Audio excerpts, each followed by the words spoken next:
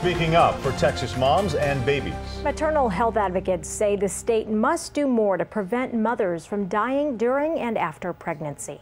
A recent Texas Maternal Mortality Task Force report found most pregnancy-related deaths are preventable. They think better care would have had a good to strong chance of preventing 60% of the deaths in 2012.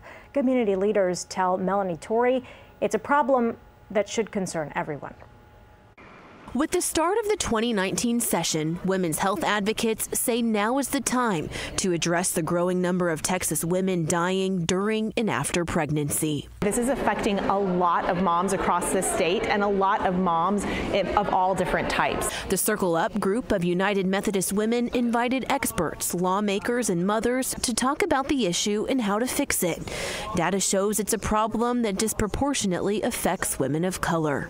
Black women in the state of Texas are 2.3 times more likely to die, both at birth and during that postpartum period within that year. Dr. Michele Rountree from the University of Texas at Austin says the data can't be refuted.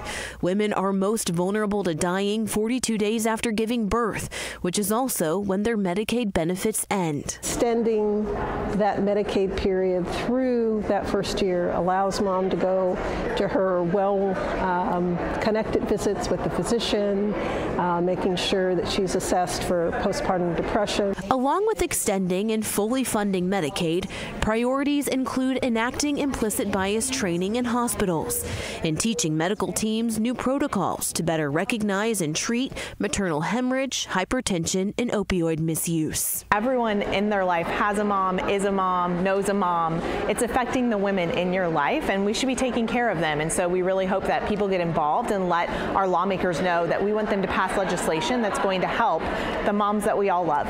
Melanie Torrey, CBS Austin News.